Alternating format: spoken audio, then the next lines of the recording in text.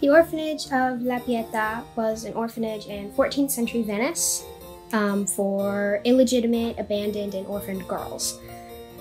And there were a lot of orphanages around Venice at the time, but the interesting thing about this one was that this one was all about music. And every single girl who stayed there had an instrument, whether she sang or played like the oboe or the flute, and they would make music all the time, and conductors and composers would come from Venice to teach these girls, and they wouldn't last very long because the girls were all very troublesome. But one of the composers slash conductors was Vivaldi. And so after he wrote so many songs for them, they got to be known as Vivaldi's girls. And these girls, the choir and the instrumental people, would go all over Venice to churches all over Venice, and they would perform. Except they could never be seen while they performed because they were illegitimate girls and they weren't supposed to be seen because it's the 14th century. And so they would be behind the wooden pews in the churches that they couldn't be seen, but they could be heard really well.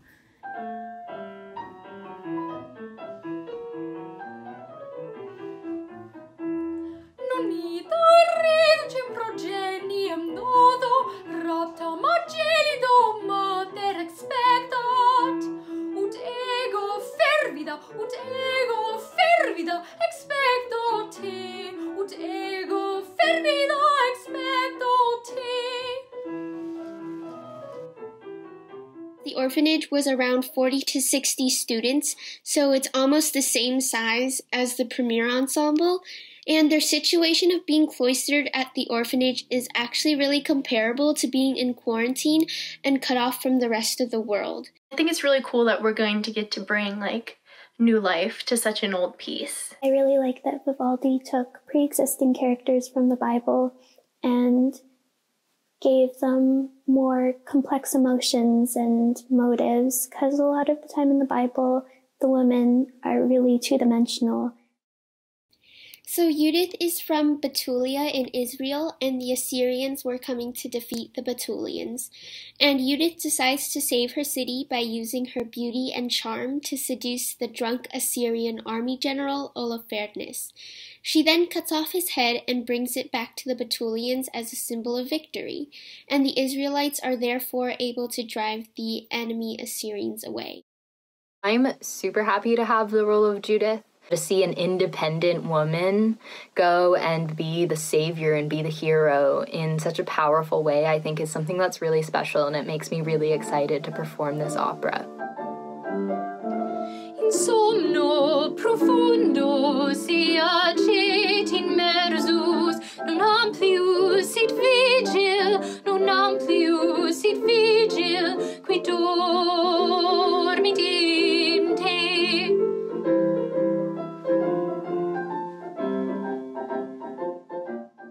She's so clever, daring, courageous, and really devoted to her faith. It's usually the woman, finding her lover and getting married and having a happily ever after. But I like how in this story, that's not the case. In sonno profundo si agit immersus, non amplius in vigil, qui dormit in te. The role that I'm playing is Holofernes, and it's the role of a man in a female range, and it's written for a woman, which is so inspiring to me because in this production they didn't need any men to play the strong men roles. I get to break gender norms and I get to break female expectations. Nil arma, nil bella, nil flama fororis, si cor velatoris et cadens in se. Nil arma, nil bella, nil flama fororis.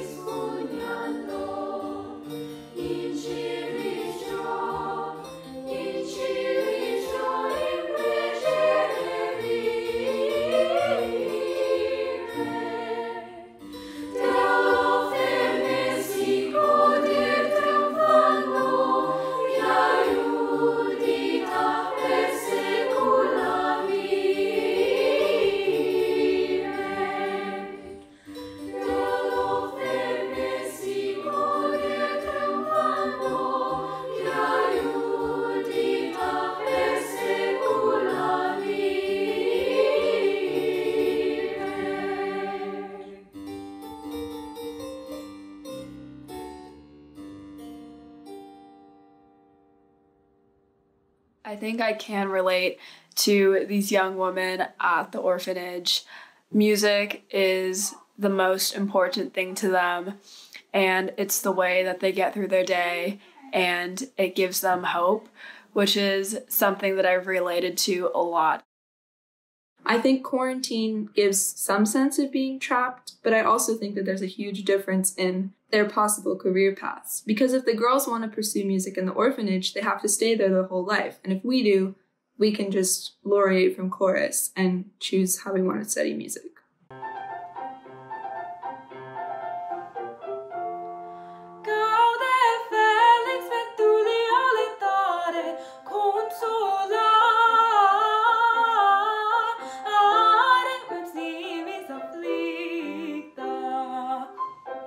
It's really admirable how they were able to commit to something and sacrifice so much just for music.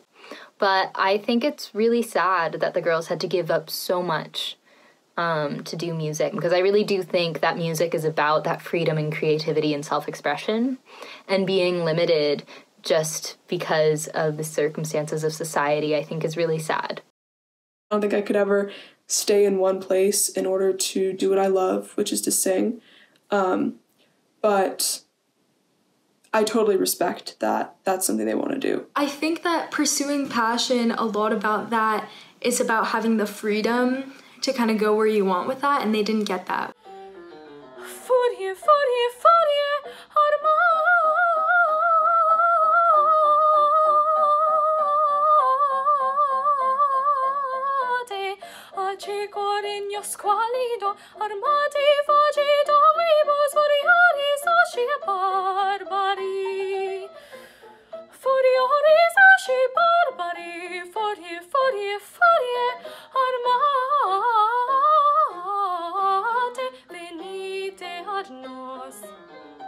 I can definitely empathize with them about just the sisterhood that comes with being with so many women and doing like groundbreaking things in music with women. You know, that really forms a bond that you really cannot find anywhere else. And I'm sure they experienced it at the orphanage all those years ago.